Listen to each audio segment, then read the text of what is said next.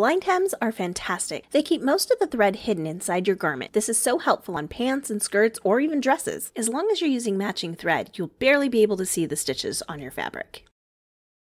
First, make sure you finish the raw edge of your fabric. I do have a video for finishing techniques if you're not sure how to do that. Fold your hem over by the desired amount of the hem as you'd like, or as the pattern notes. I highly recommend pressing your folds as you go, especially if you're new to this technique. This next step is a little tricky. Just grab the edge of your finished edge and flip the body of the fabric away from the finished edge.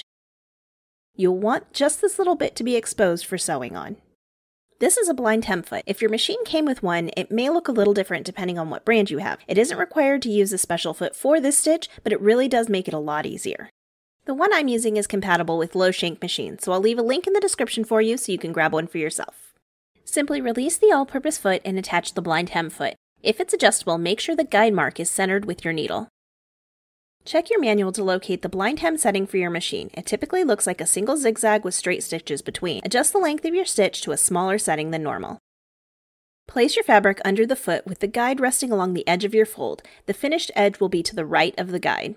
Once you begin sewing, the machine will make a few stitches, then one small zigzag followed by more straight stitches. This pattern will repeat until you've finished. The zigzag will just barely catch the fold. These are the barely there stitches that you can see on the outside. I'm using a darker thread so you can see what they will look like, but if you use a thread that is similar to your fabric, you won't even really be able to see them. That's it! Now you can go blind hem all the things. Before you hop away, drop down to the video description to sign up for my newsletter and receive this frog coin pouch pattern for free.